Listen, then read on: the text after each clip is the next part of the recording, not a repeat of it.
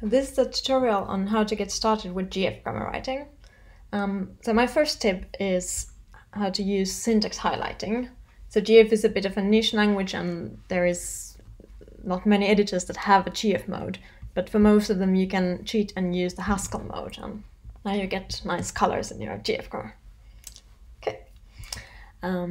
So this grammar is a very, very minimal grammar. I'll have a link in the description. And this is even more minimal concrete syntax. Everything, all these linkets are just records of strings, and all the grammar here is just string concatenation. So if you want to see how it looks like, this is like, the words are English, but there is no grammar. And so during these videos, I'm going to show how one by one, we'll add new features and make this grammar do something more interesting.